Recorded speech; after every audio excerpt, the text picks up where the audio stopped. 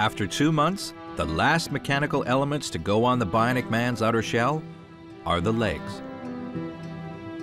They're built from a set of hydraulic hips, computer-controlled knees, and the world's most lifelike bionic ankles.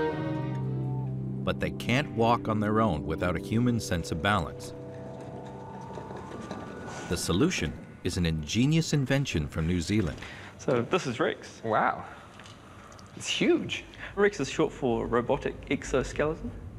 This exoskeleton, designed for paraplegics, has enough onboard motors and computer processors to move and balance on its own.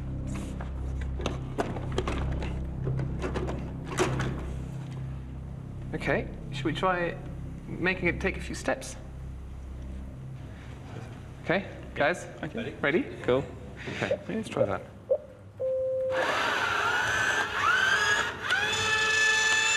Jesus.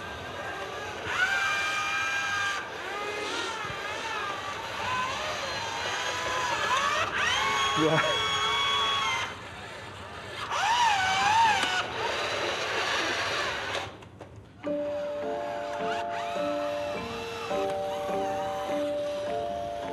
This technology represents a huge breakthrough, but it's still no match for the natural movement and durability of the human body.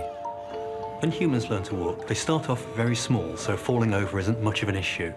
And as they get taller and taller, they get better and better at holding themselves up. For robots to learn to walk in the same way is almost never possible, simply because robots tend to be a lot more, actually more fragile than even small humans are.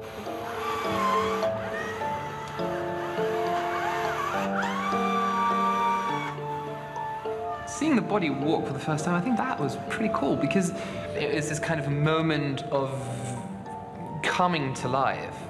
And I was quite surprised that it worked this well without falling over. That was, yeah, I think that was the moment where it, for me, really became the body for the first time.